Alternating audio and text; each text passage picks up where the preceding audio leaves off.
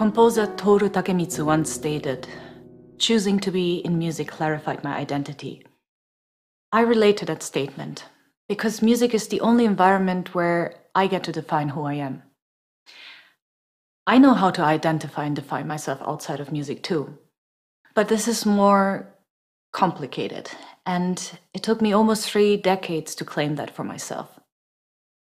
My identity doesn't lie with a nationality.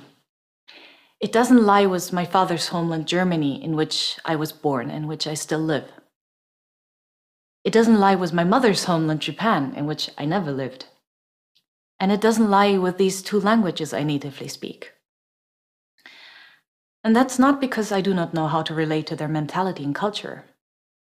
It's because I continue to get categorized and othered based on how I look. Where are you from?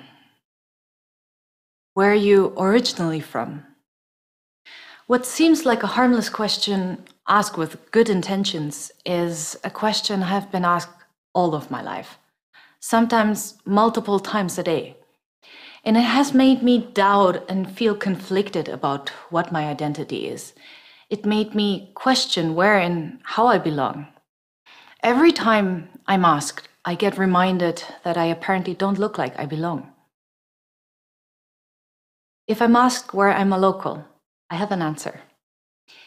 If I'm asked what I do, I have an answer.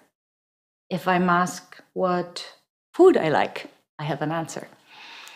I define myself with how I think, how I act, and how I connect with people.